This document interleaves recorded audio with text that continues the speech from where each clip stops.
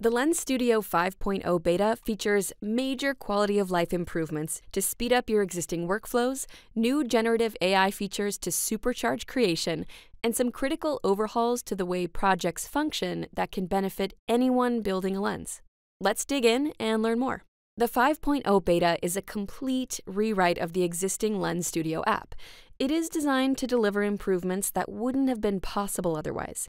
Don't fret, while this app is in beta, the latest version of Lens Studio 4.55 is still available for anyone to continue using and is encouraged for all production use cases. The first thing you'll notice is that loading the app is now significantly faster, so that you can get your creativity flowing as soon as inspiration strikes.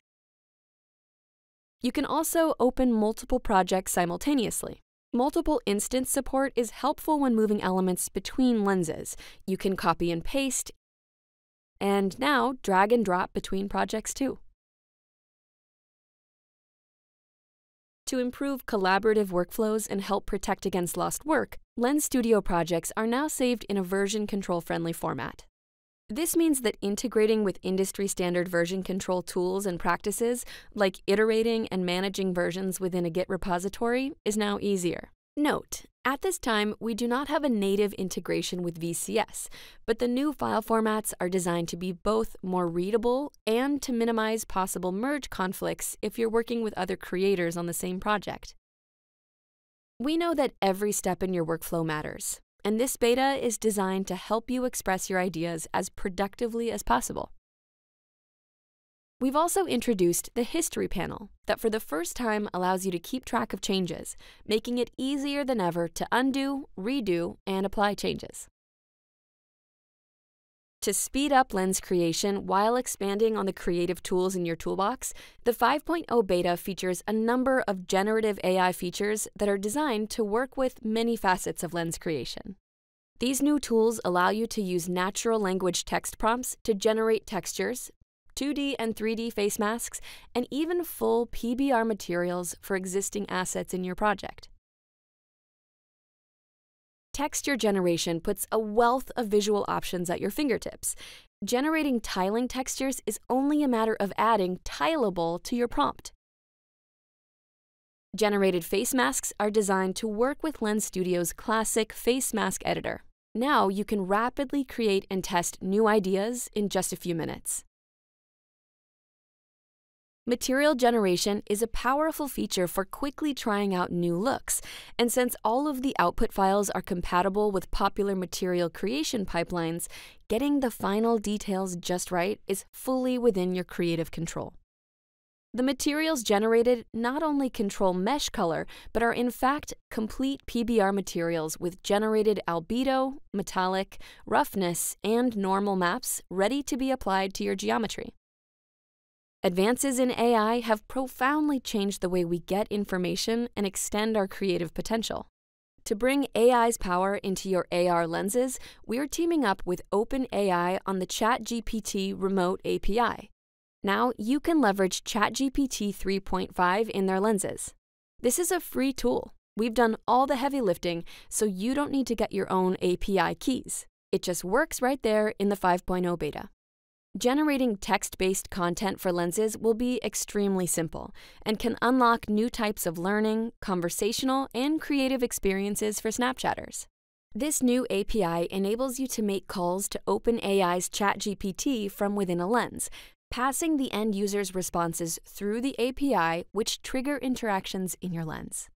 These interactions can range from displaying responses to queries via text-to-speech, creating a lens that can execute tasks iteratively to create simple agents, all the way up to calling custom functions and controlling parameters with your lens.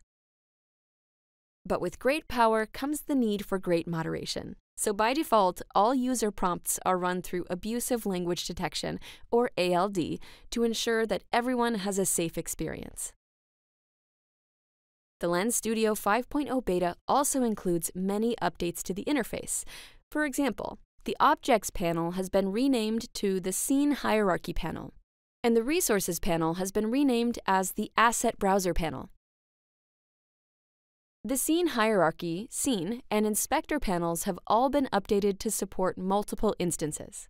This enables users to edit multiple objects simultaneously, or to modify prefabs in one panel while simultaneously viewing the scenes the prefabs are being used in another.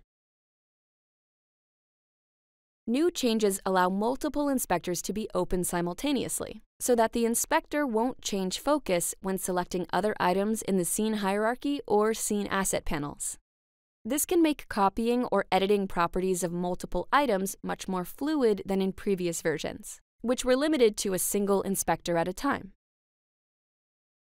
Inspectors now have an inline editor allowing you to modify referenced objects without changing selection. You can also optionally expand the inspector via the Open Full Inspector button to reveal the properties of all components.